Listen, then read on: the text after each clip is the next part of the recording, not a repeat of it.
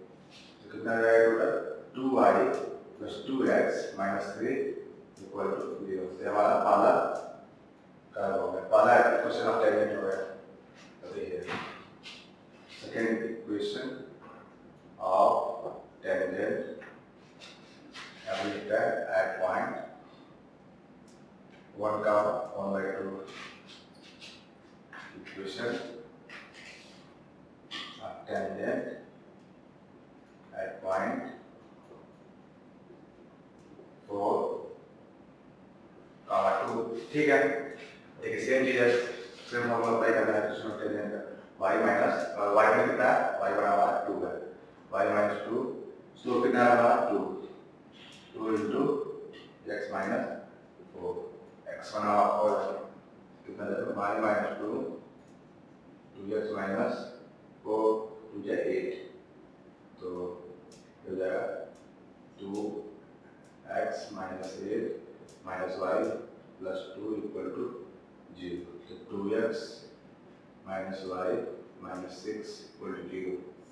ये हमारा सेकेंड हो गया, ये हमारा सेकेंड हो गया। सेकेंड क्वेश्चन होता है, ठीक है।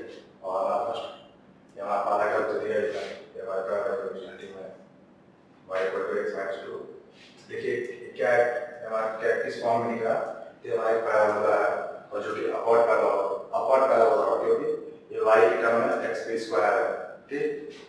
तो इसका वर्टेक्स क्या हो जाएगा, ये वर्टेक्स कितना जाएगा y equal to x minus 2। तो इसका वर्टेक्स हो जाएगा हमारा वर्टेक्स इक्वल टू 2, 0, ठीक है। इसका वर्टेक्स तो ग्राफ प्लॉट कर लेते हैं, ये ग्राफ कुछ कैसे हो रहा है, ठीक है। 2, 0 इसका वर्टेक्स होगा, तो 1, 2 वैसे कुछ होगा, 2 हमारे यहाँ पे वैसा कुछ हमारा यहाँ पे 2 मान लेते थे, ऐसे कुछ बन जाएगा हमारा और पैराबोला, ठीक है। तो हमारा ये क्या है, क्वेश्चन ऑफ लाइन है, तो इसको कैसे ड्रॉ करेंगे, तो इसके लिए देखिए इसको ड्रॉ करते हैं। तो अब यहाँ से देखते हैं 2y plus 2x minus 3 equal 0। अगर हमारा x इक्वल टू 0 होता है तो y कितना हो जाएगा, यहाँ से x इक्वल टू 0 होता है तो y कितना होगा 2y plus 0 minus 3 equal to 0, यानी y इक्वल टू 3/2, ठीक है। x इक्वल टू 0 तो y कितना होगा 3/2 होगा, ठीक है। अगर y 0 होता है हमारा, y 0 होता है तो x कितना हो जाएगा, x हो जाएगा 2x minus 3 equal to 0, and x equal हो जाएगा हमारा 3/2, ठीक है। तो मतलब x इक्वल टू 0 तो y 3/2 होगा, और y 0 पे x इक्वल टू 3/2 हो जाएगा, ठीक है। तो यहाँ से इसका ड्रॉ कर देते हैं हम लोग। तो when x equal to 0, x equal to 0 हमारा कहाँ पे होगा, सपोज कुछ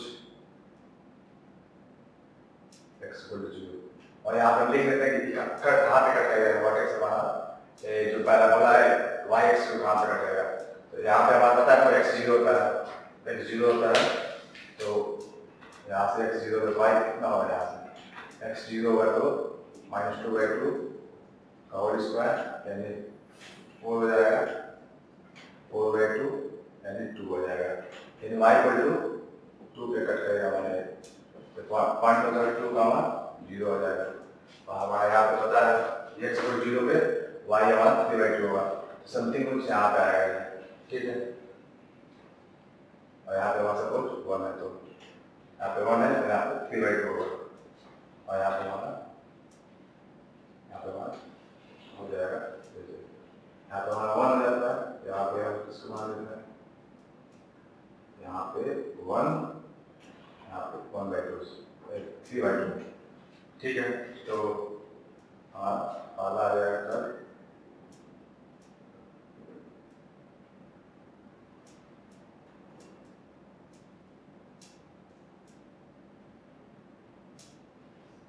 ऐसे कुछ हो जाएगा,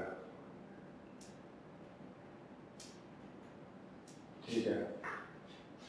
तो अब आगे देखते हैं हम, इसका कर बना करते हैं हम लोग, ठीक है। अभी एक बार पूरा कर देते हैं, इसका एक बार फिर से कर बना कर लेंगे। अगर x इक्वल टू 0 होगा हमारा, यहाँ से x इक्वल टू 0 होगा तो y कितना हो जाएगा, x 0 होगा तो minus y minus 6 equal to 0, y equal to हमारा कितना हो जाएगा minus y equal to 6, y equal to हमारा माइनस 6 हो जाएगा, ठीक है। तो y इक्वल टू हमारा माइनस 6, 2x माइनस y और y इक्वल टू जाएगा माइनस 6, ठीक है। और यहाँ से y इक्वल टू 0 होगा, y equal to x equal to कितना है 2x minus 6 equal to 0, x equal to x equal to हमारा आ जाएगा 3, ठीक है। और इसका यूज करते हुए एक बार और ड्रॉ कर देंगे यहाँ पे, अगर x 0 है तो y इक्वल टू -6, तो सपोज y इक्वल टू -6 इधर का होगा, y इक्वल टू -6 यहाँ का होगा, ठीक है। सपोज कर देते हैं और x इक्वल टू 3 पे यहाँ 3 होगा कुछ, तो कुछ ऐसा स्ट्रेट लाइन बनेगा, ठीक। देखिए अभी हमने पैराबोला ड्रॉ किया था, तो अभी हमें पता नहीं था कहाँ कट करेगा नहीं करेगा, इसके लिए अभी हम इसे इसका पॉइंट ऑफ व्यू निकालते हैं, इन दोनों कर्व का और फिर पैराबोला का। तो ये हमारा ऐसे कुछ लाइन बनेगी, हमें पता चल गया डेसिमल पॉइंट, ये पॉइंट हो जाएगा हमारा -0 का -6 और ये पॉइंट हो जाएगा हमारा 3 का 0, ठीक है। एक बार इसको रीड्रॉ करने के लिए पॉइंट ऑफ इंटरसेक्शन निकाल लेते हैं हम लोग। तो पॉइंट ऑफ इंटरसेक्शन क्या होगा, पॉइंट ऑफ इंटरसेक्शन, सबसे पहले तो इसका निकाल लेते हैं, ये दोनों का कहाँ पे कट करेंगे, ठीक है। क्योंकि एरिया वाला area of closed figure bounded by y equal to x square by 2 -2x + 2 and tangents, तो हमें तीनों में जो बाउंड आएगा उसको निकालना। तो सबसे पहले पॉइंट ऑफ इंटरसेक्शन निकालते हैं दोनों टेंजेंट का, ठीक है। तो हमारा पहला कर्व था 2y + 2x - 3 2x - y - 6, यहाँ से हमारा y को कितना आएगा, y को आ जाएगा 2x - 6, ठीक है। तो इसको हम इसमें पुट कर देंगे, ठीक है। पुट कर देंगे कितना आएगा 2x - 6, जब हम यहाँ से y की वैल्यू इसमें पुट कर रहे हैं, 2 × 2x - 6 प्लस इसमें पुट कर रहा हूँ 2x - 3 = 0, कितना आ जाएगा 4x -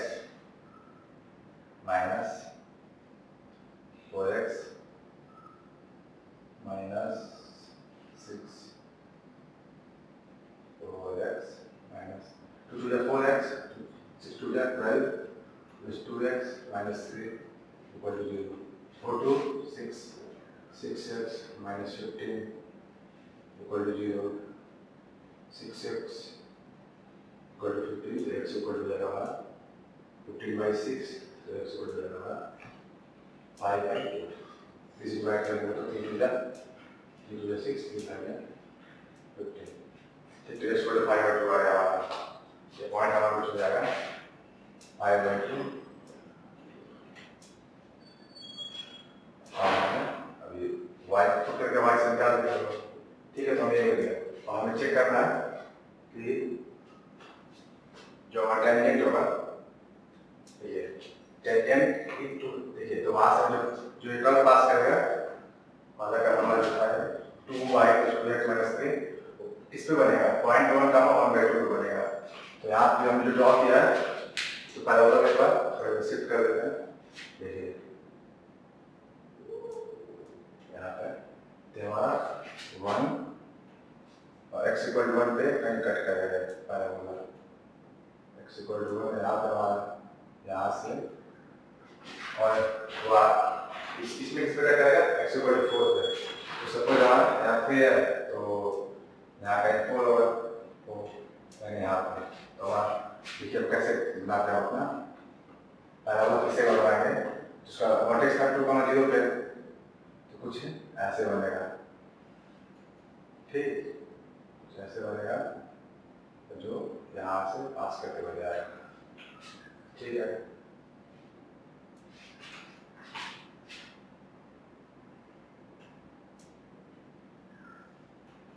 ठीक है, तो हमको इसका नहीं मतलब, हमें बस मतलब है स्टैटिक है, हमें बस इस एरिया बाउंड्री से मतलब है, जो जो जो एक कुछ ना टेंजेंट 1 से कुछ ना टेंजेंट 2 से और इसका अंदर आएगा, तो हमें बस इस पॉइंट को इस पॉइंट में पता होना चाहिए, ये पॉइंट हमारा 1 है, ठीक है। तो एक बार इसको आपको दिखा देते हैं यहाँ से,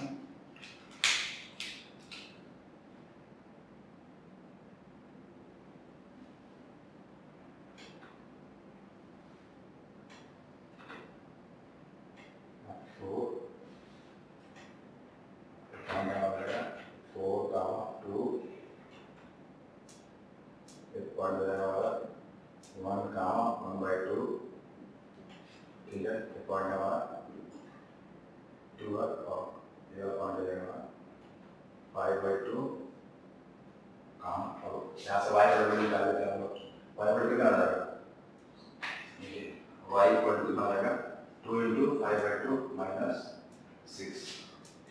तो 2 से कितना जाएगा y इक्वल टू -1, यानी समथिंग यहाँ पे y इक्वल टू -1 आ जाएगा। हमको इसे नहीं मतलब हमको बस x कोऑर्डिनेट्स में मतलब, तो हम अब क्या करेंगे, जो एरिया बाउंडेड आएगा वो हमारा एक टोटल एरिया हो जाएगा। यहाँ से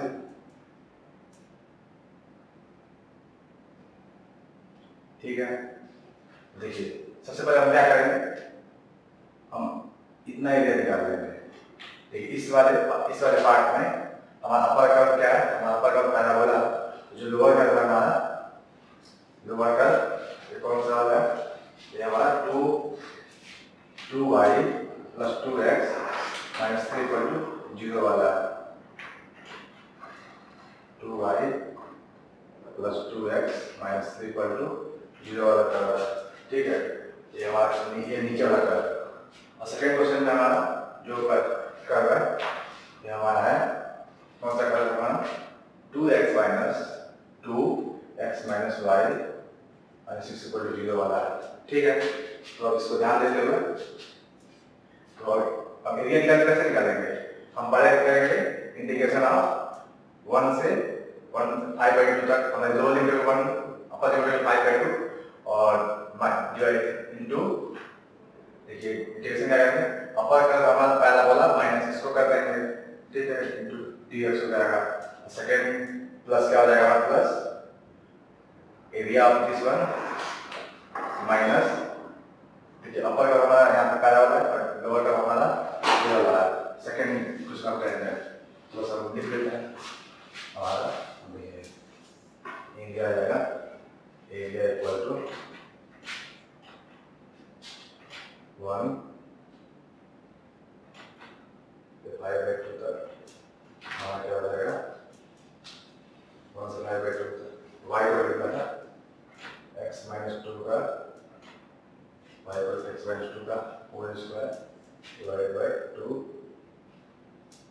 ठीक है, माइनस इसको हम x स्क्वायर x - 2 स्क्वायर से लिख सकते हैं, तो बड़ा कर देते हैं, a इक्वल टू लीजिए 1/5/2 x स्क्वायर - 2x + 2 माइनस कौन सा कर्व बताना आपको, इसके नीचे कौन सा कर्व है, हमारी स्ट्रेट लाइन किसकी स्ट्रेट लाइन है भाई, ये वाली थी हमारी स्ट्रेट लाइन की 2y + 2x - 3, तो 2y + 2x - 3, ठीक है, ये हमारा वाला हो गया। प्लस इसमें क्या करना, प्लस इसमें करना है आपको, प्लस यहाँ से 5/2 से x कहाँ तक जा रहा है, 4 तक जा रहा है, तो 5/2 से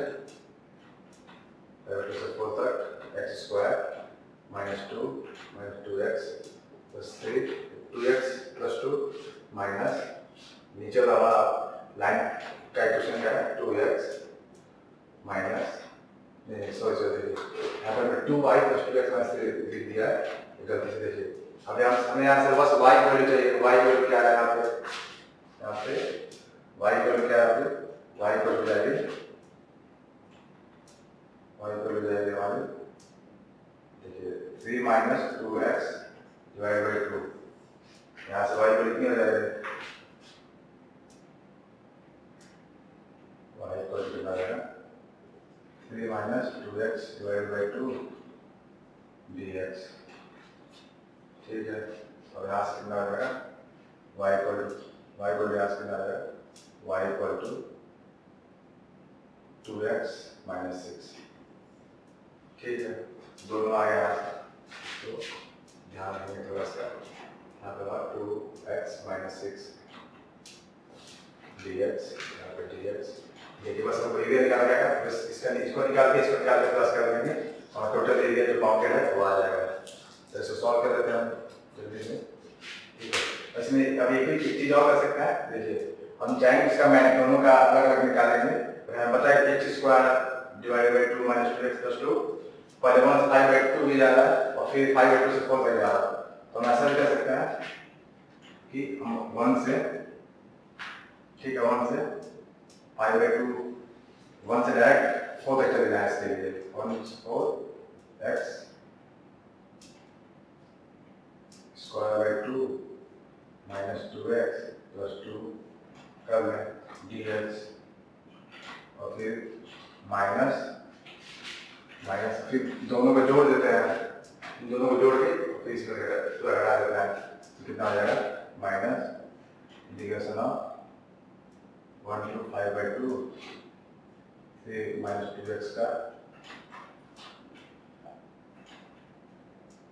फिर minus 2x divide by 2 2 plus 2x minus 6 होगा dx। नहीं देखिए यहाँ पे 1 dx प्लस 5/2 से 4 तक 2x माइनस 6 dx ऐसे कर सकते हैं। ठीक है, तो इसको फटाफट कर देते हैं हम लोग। कितना आएगा यहाँ से वहाँ आएगा, इसका इंटीग्रेशन कितना आएगा x³ बाई 3 माइनस माइनस आएगा 3 into 2 कितना आ जाएगा हमारा, यहाँ से जाएगा 6, यहाँ से कितना आएगा x², यहाँ से आ जाएगा हमारा 2x, लिमिट हमारी पुट कर देंगे तो 1 to 4। ठीक है, अब इसको करने में कितना आएगा हमारा, इसको करने का आएगा हमारा, देखिए इसका इंटीग्रेशन कितना आ जाएगा 3/2 x माइनस x², लिमिट हमारी कहाँ से कहाँ होगी 1 से 5, 1 से हमारी कहाँ से होगी 1 से 5/2। ठीक है,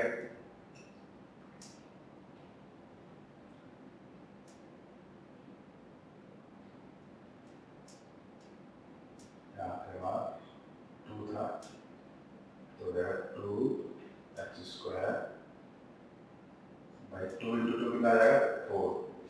ये तो इसका ध्यान रखेंगे, यहाँ ऊपर भी 2 है और नीचे भी 2 है, तो x² by 2 and it means कितना आ जाएगा, इसको x² बाई 2 और मैं लिख सकते हैं x² बाई 2।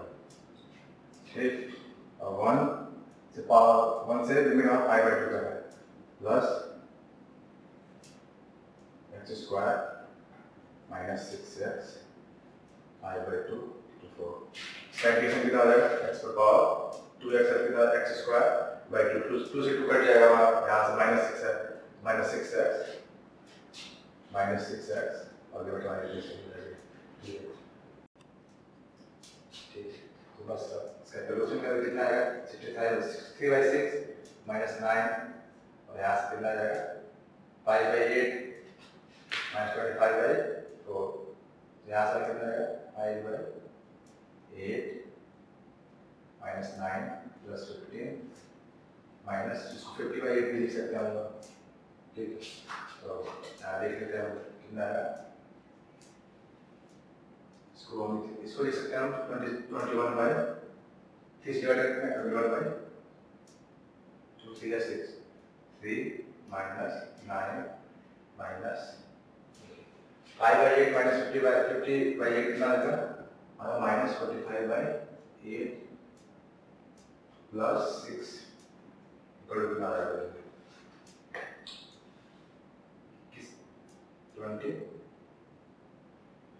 यहाँ पे 3 से डिवाइड कीजिएगा, फिर यहाँ पे हमारा 2 आएगा, तो 21/2 तो कितना है, इसको 84/8 लिख सकते हैं, 84/8 minus minus plus 45/8 minus 9 minus 9 minus 6, फिर हमारा हो जाएगा कितना आ जाएगा 129/8 माइनस 50 कितना आएगा हमारे 129/120 डिवाइडेड ये हमारा जाएगा 9/8 स्क्वायर यूनिट्स। ठीक है, तो कैलकुलेशन कर लेंगे तो आ जाएगा 9/8 स्क्वायर यूनिट्स। तो आंसर कितना आ जाएगा हमारा, आंसर हो जाएगा हमारा 9/8 स्क्वायर यूनिट्स। तो हमारा हमारे फर्स्ट ऑप्शन हमारे नहीं हो जाएगा। नहीं कैलकुलेट कर लेना तो आप ध्यान से करना एग्जाम में कि गलती मत हो जाए। ठीक है, तो ऑप्शन नंबर सही है 9/8 स्क्वायर यूनिट्स।